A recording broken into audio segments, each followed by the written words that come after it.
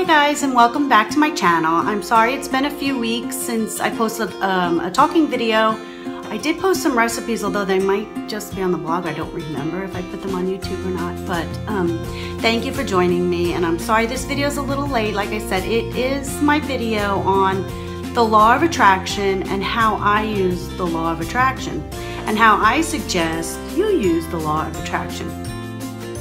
Now first, let me begin by saying the law of attraction has an extremely large following, and some have the time, the energy, the desire to really study it and live it, breathe it, so to speak, and it is all encompassing, and that's wonderful for them.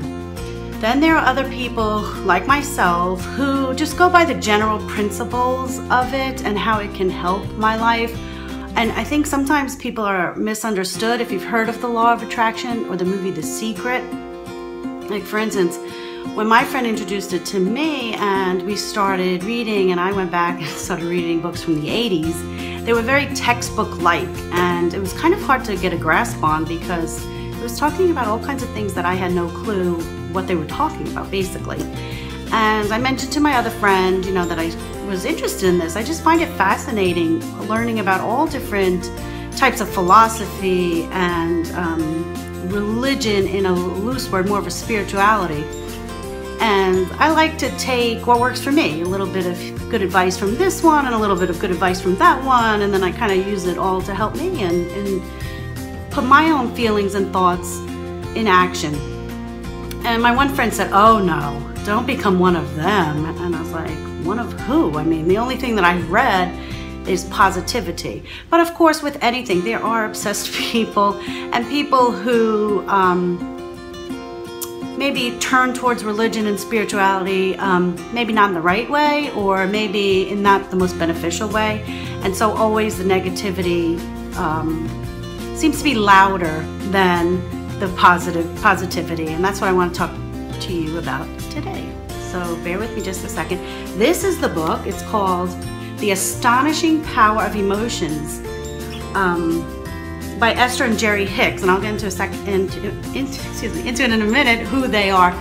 But this one I find to be a great book on people who want to know a little bit more about the law of attraction and how it can help them right now in their circumstance without having to research and try to figure out what is going on. This is a very practical guide, so I'll go over that in just a second.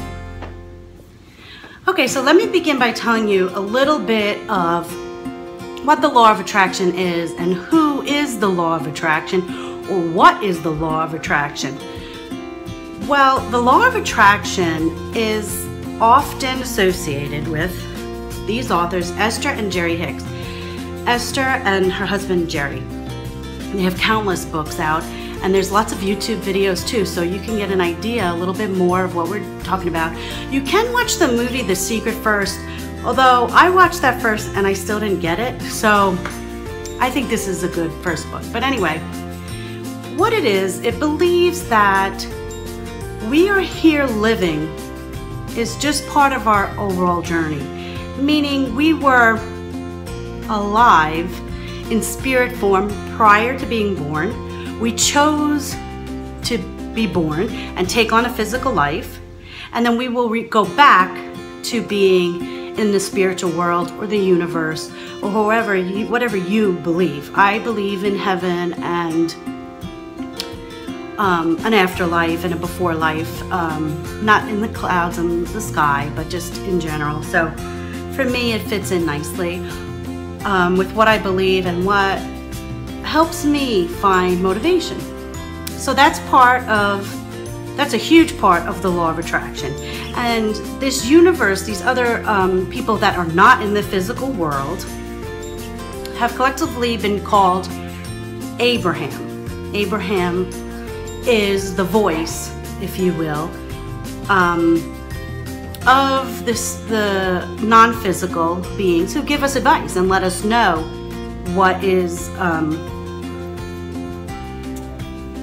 the good things to do, the right thing to do, or how it works, basically.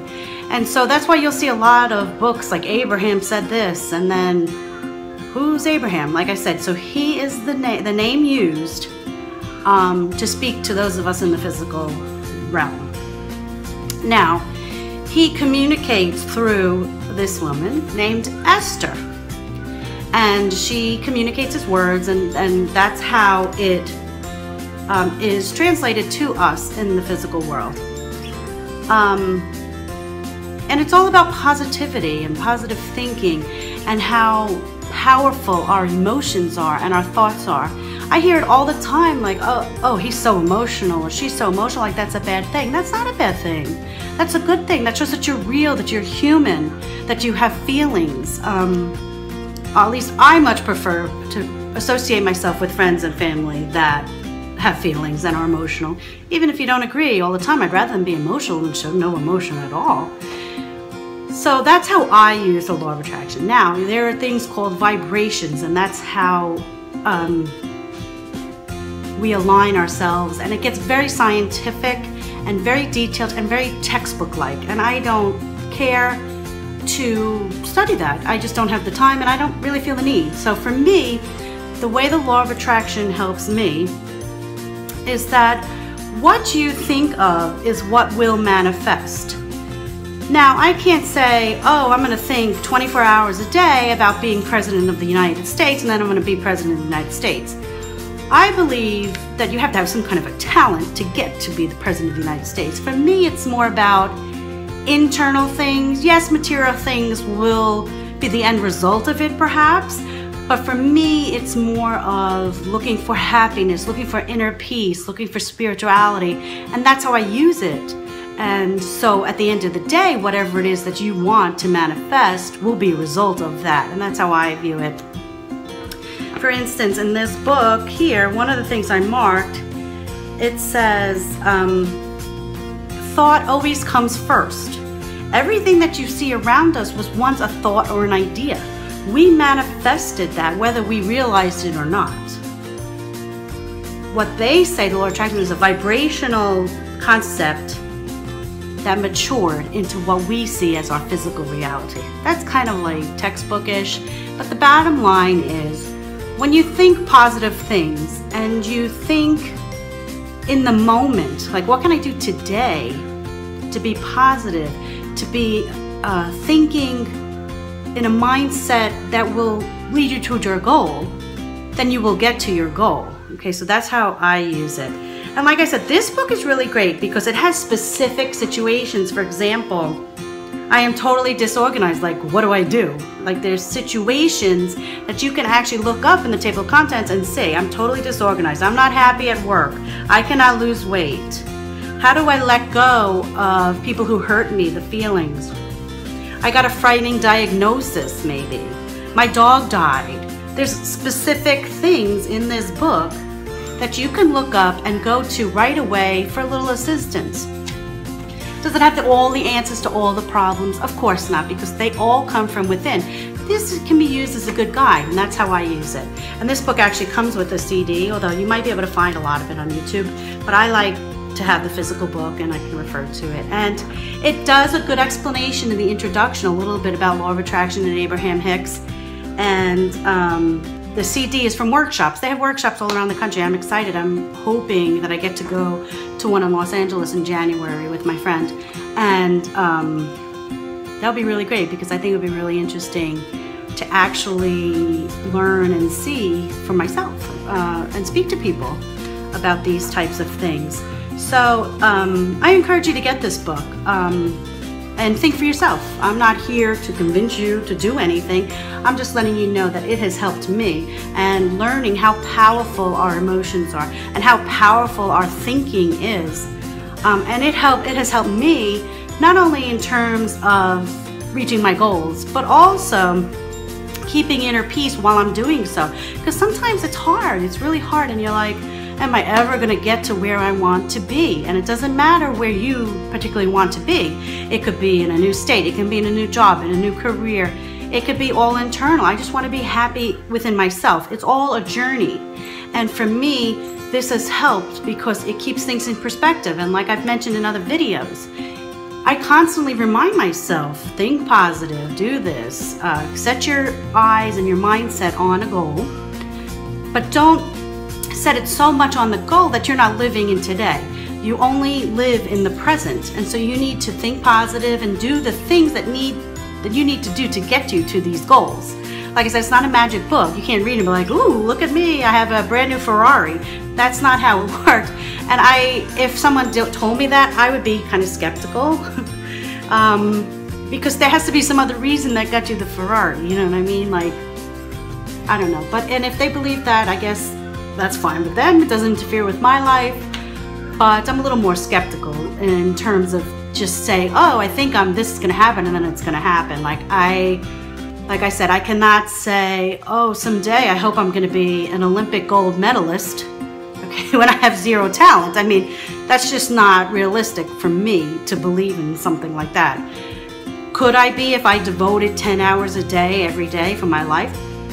Perhaps. But like I said, you have to have some kind of a talent to do that and not kill yourself in the process. So if you have any questions about the law of attraction or this book in particular, feel free to ask me. Like I said, there are YouTube videos, and you can do a search for this specific book on YouTube, and also for different workshops that they have. Like I said, some of them might be kind of technical and might lose you for a little bit, but if you just keep in mind what I said in the introduction, meaning this is the non-physical lives trying to communicate with the physical life that we chose to be. That's the basis of law of attraction. And what you think, you attract. So if you hang out with people who bring you down constantly, guess what? You're not going to be feeling too good, okay? If you surround yourself with positivity and you surround yourself with good, caring people, you become good and caring, or it comes out of you, I should say, because I believe everyone is inherently good and caring. It's just they get sidetracked and distracted by many, many things. So, yeah, please feel free, to leave me some questions, leave me some more comments maybe about, like, if you'd like me to talk in depth a little bit more about specific books or specific topics. But please do check it out. Do me a favor. Tell me what you think. There's no right or wrong answer if you like it or not. If you tell me it's, saved your life, great. If it tells you that you don't believe a word of it, that's fine too. Whatever works for you.